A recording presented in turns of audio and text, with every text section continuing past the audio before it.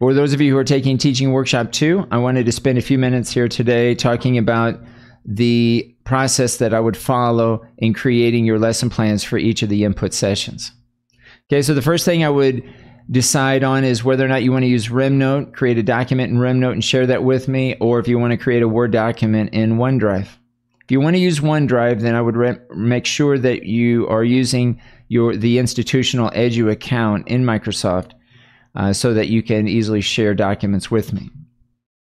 So as you are creating your document, I would suggest that you take a look at this page called Begin Planning Your Lessons.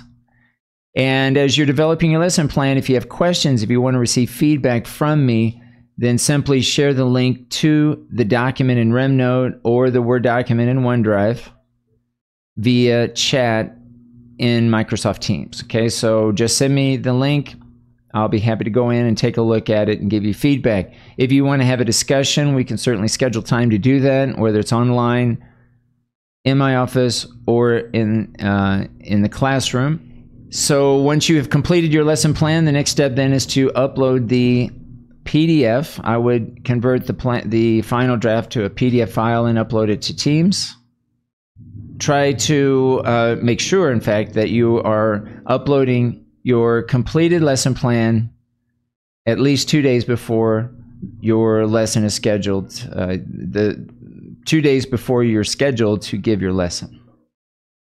All right, then you'll give your lesson, and then immediately we'll have a feedback session the same day in the classroom, and I'll provide you feedback based on your performance.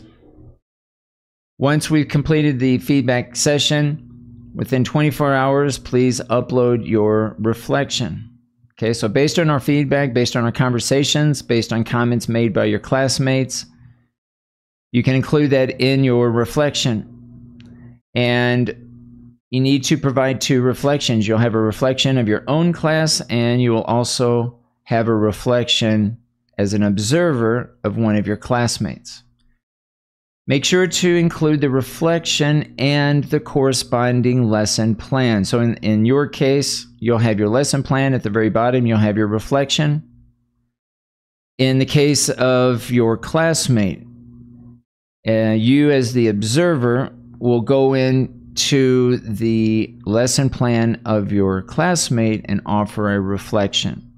So I would share your lesson plans with your classmates so that if you're observing one of your classmates, you can easily go into his or her Word document or RemNote document, go in and add at the bottom your reflection of their lesson plan. So again, please include the reflections at the very bottom of each of the corresponding lesson plans.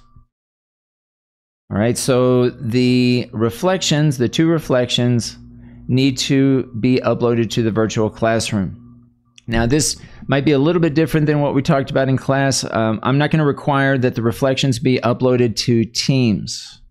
Okay, so Microsoft Teams, we're going to have the lesson plans, but the actual reflections that go with the lesson plans, I'm going to ask that you simply upload those to the virtual classroom. So there's really going to be no need to upload twice to Teams or the virtual classroom. Okay, the lesson plans can be simply uploaded to Teams only, along with any other documents related to the lesson, materials, worksheets, and so on.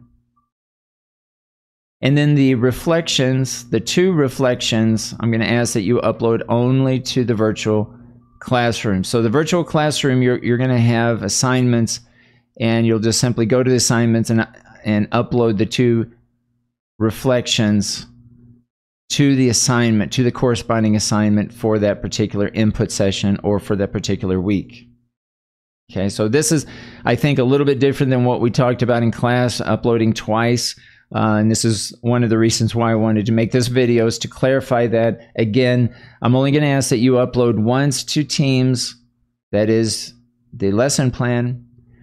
And once you have your 2 reflections, upload both reflections only to the virtual classroom. This will be at the end. This will be after, of course, after the lessons have been given. Okay, so I hope this clarifies. I'm going to input this video within this protocol procedure here in this page. refer to this maybe the first couple of times. If you do have questions, of course, we can clarify that in class. But these are the steps that I would follow each week or during each cycle of the input sessions that we're going to have throughout the semester.